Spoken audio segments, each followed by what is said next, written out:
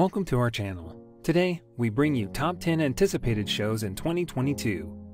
Before we continue, please press the subscribe button and the bell notification icon to receive regular updates whenever we upload a video. We are excited for the new year. While we're still savoring the final few days of 2021 and some of the excellent television programs that the year has provided, we're also looking forward to what 2022 has in store in terms of intriguing new series and cherished returning ones. The following are some of the most anticipated television series in 2022. Keep in mind that the calendar is subject to change, and there are only a few games with set release dates.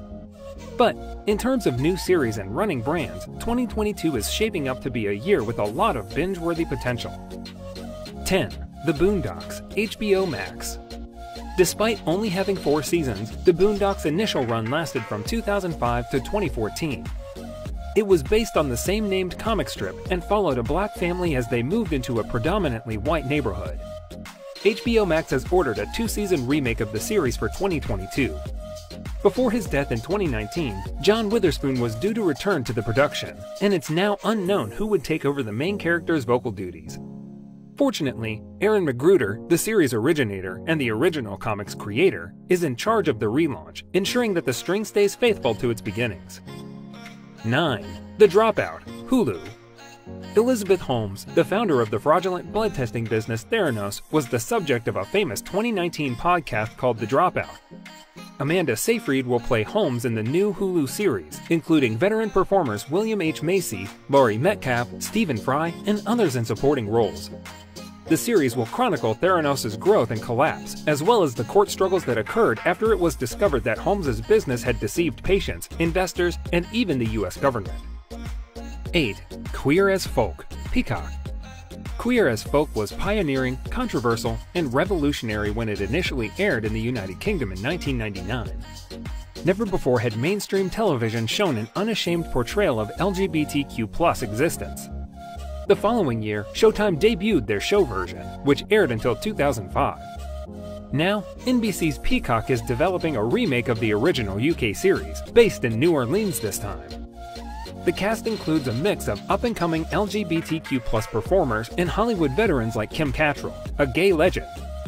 The series is part of Peacock's strategic aim to obtain more paying members since the streaming service struggles to attract new viewers. 7. Wednesday, Netflix. Wednesday is almost here on Netflix. Wednesday Addams is returning for her show, and she's weird, wacky, intriguing, and frightening. Wednesday is directed by Tim Burton and stars Jenna Ortega as Wednesday, with Catherine Zeta-Jones and Luis Guzman as Wednesday's famous parents, Gomez and Morticia Addams. Gwendolyn Christie and Thora Birch are 2 more well-known actresses, see below for their brand new characters in the franchise. The legendary characters from the Addams family will be seen in a whole new light in the 8-part comic drama series. This Wednesday, Netflix will examine the titular character days as a student at the Nevermore Academy in the tiny town of Jericho, where she has both friends and adversaries. She must negotiate new and complicated relationships, master her developing psychic gift, and stop a heinous murder spree that has scared the local school. Wednesday must also uncover the otherworldly mystery that engulfed her parents 25 years ago, as if that weren't enough. 6. Our Flag Means Death, HBO Max. Our Flag Means Death, a forthcoming HBO Max series, is a historical comedy about a nobleman who left his family to become a pirate. Several Kiwi comedians, including Rhys Darby and Taika Waititi, and SNL alumni Fred Armisen and Leslie Jones, will appear on the show.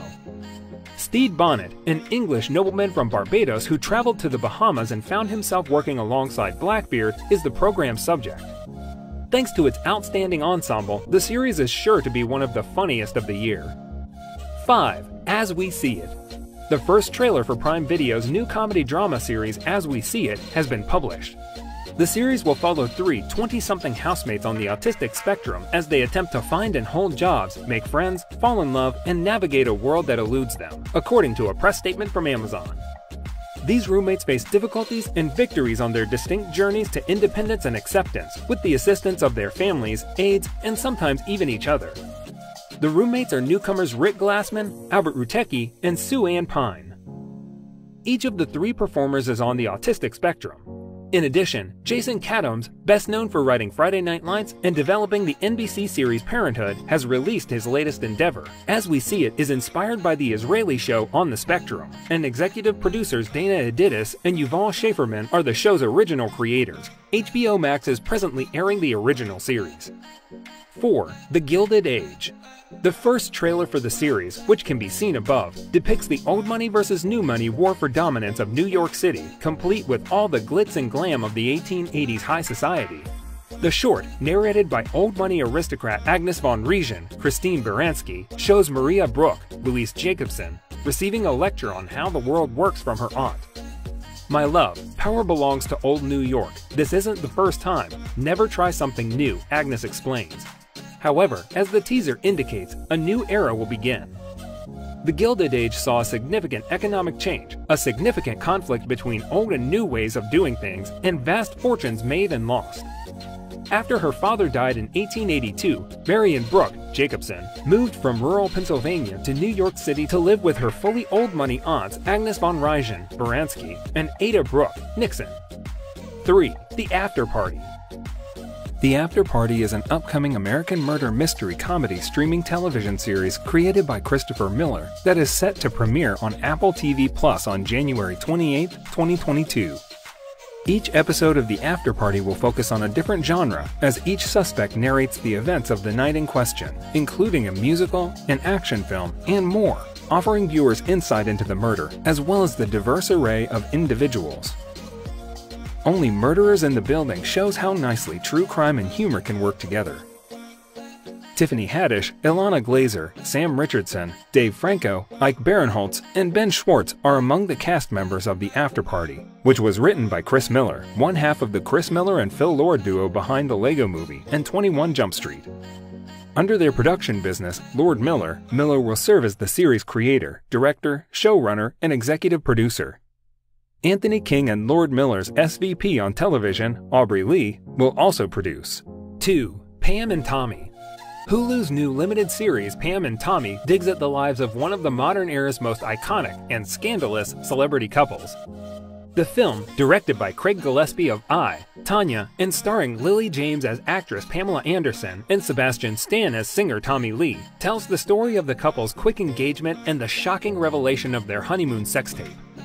Seth Rogen, who also serves as an executive producer on the film, plays Rand Gother, the electrician who stole the footage. Pamela Anderson and Tommy Lee feature Lily James and Sebastian Stan. Their honeymoon sex film became the first viral video ever uploaded without their permission in 1995. Rand Gother and Uncle Minty, played by Seth Rogen and Nick Offerman, are porn business veterans who stole the tape and mass manufactured it to sell online. 1. Peacemaker. According to the latest teaser, Peacemaker will be released after The Suicide Squad. Peacemaker collaborates with his co-workers on the assignment they've been given, eradicating any evidence of Project Starfish. When Rick Flag finds that the US government was participating in the child experiments for Project Starfish, he believes that the evidence should be made public. The Peacemaker feels that this will bring anarchy to the country, so he tries to steal the disc to destroy it on Amanda Waller's behalf. When Rick Flag attempts to stop him, the two battle and Flag is killed by Peacemaker. Ratcatcher 2 listens in on everything and steals the hard drive. Peacemaker eventually gets up to her and tries to murder her. On the other hand, Bloodsport comes just in time, shoots Peacemaker, and leaves him for dead beneath the ruins. However, a post-credit sequence revealed that Waller's crew had salvaged Peacemaker from the ruins if the planet needed saving again. The line finishes with him lying in the hospital bed, setting the stage for the HBO Max series. Peacemaker's accurate colors are shown in the film's events. He is ultimately concerned with the greater good, even if it means betraying those around him. He's also a staunch supporter of the administration. In an interview with Empire magazine, James Gunn commented on this. In response to a question about the character, he stated, "He isn't a decent person, and he's dressed in the silliest costume you've ever seen." Thanks for watching the video. Comment down below which part you liked the most, or click the thumbs up button if you liked the video.